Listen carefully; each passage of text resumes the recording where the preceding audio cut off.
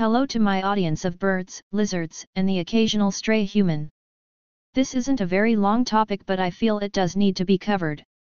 Far too often, people who write fiction think that because what we write isn't real, they can get away with doing no research and just making up everything as they go along. This can get worse for those of us who write in fantasy, because they feel it lets them get away with writing whatever they want without being beholden to anything that might anchor them to reality. This is not true. For any genre of fiction, research plays an important role. And while this should be painfully obvious, I was surprised to see that this was not the case. So let's break down why I think doing your damn research is important. The main reason I think all writers should do research is that including little realistic details helps make the more fantastical or outlandish elements more convincing. Having a plausible command structure in a military base makes the biotech leviathan they maintain in the hangar a little less far-fetched, as an example. Another reason is so you can portray the consequences of the actions that occur in your plot in a believable manner.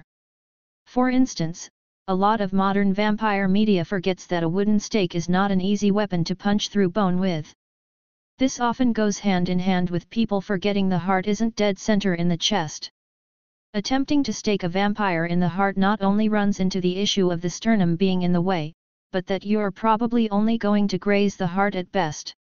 And finally, if an author is going to be mentioning verifiable details like the date when the Sistine Chapel was completed or how old certain landmarks in Venice are, get them right.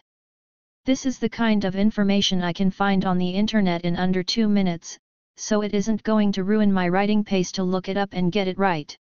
It certainly isn't going to harm anyone else's writing. On a related note, if you didn't do any real research, don't claim that you did. There are a few famous authors I can name that are guilty of this, claiming that their work is accurate or grounded in solid academic research, and then even a basic attempt to fact-check breaks that claim apart. I won't name any names, even if they deserve to be called out on it. Do the research or don't, but don't lie about it after. And that's all there is to it from me. It is short and hopefully didn't sound like too much of a rant. Good thing this isn't the only thing I made for this week. Thank you for sticking to the end. Please like, subscribe, and do all those other things the algorithm likes.